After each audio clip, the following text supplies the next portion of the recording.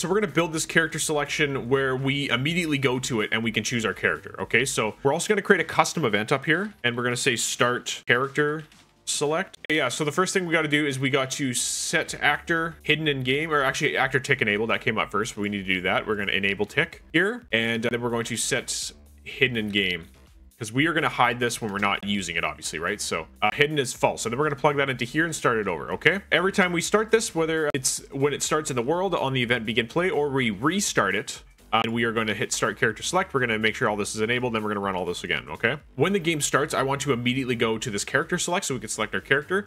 So if that is the case, we are going to get our player controller.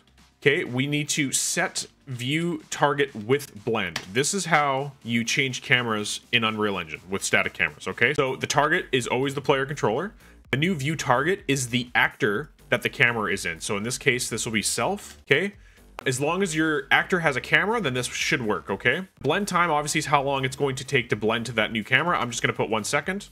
And this should be fine as it is, okay? So the reason we're doing this is because if we trigger our character selection, ideally we're already in the camera of the third person character or the first person or whatever it is, right? So we would need to, when we start this, blend to this camera.